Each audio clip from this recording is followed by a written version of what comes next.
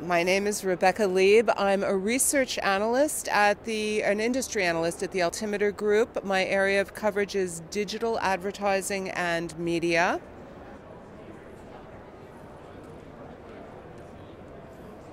Yesterday, I was moderating a panel on the migration of marketing from online to offline and vice versa, which was an area of extreme personal interest for me because I'm looking at how different forms of marketing are converging and melting into one another.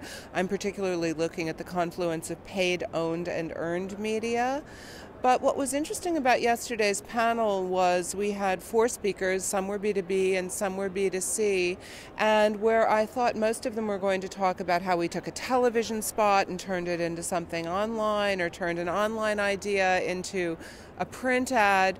Really, they were talking about events and how events were generating content and how content was informing events that they were doing in the real world. And having just written a book on content marketing, I was all over that.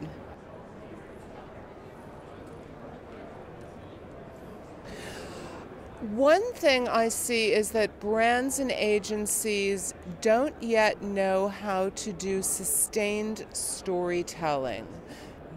Advertising as we know it is really diminishing in importance in favor of content marketing, and content marketing is really getting across those same advertising messages, those marketing messages, but without buying media.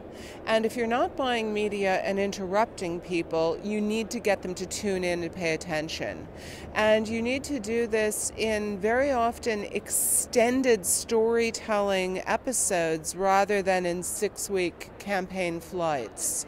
So this is a new skill set. Agencies need to rebalance, but so do the brands who are hiring these agencies. They need to understand that this requires new skill sets and a new type of corporate culture. Advertisers and marketers need to experiment. I think many of them are too worried that they have to really commit to channels and to campaigns. I think they have to not be so afraid of failing, but they have to fail fast and move on. And they have to understand that they can experiment a lot. Not everything's going to work, but that one thing might really take. So they have to experiment with different channels in digital. They have to experiment with different types of storytelling, different ad units. And finally, they have to pull their initiatives together. There are so many channels that are disconnected from so many other channels. There are so many departments who aren't speaking to one another.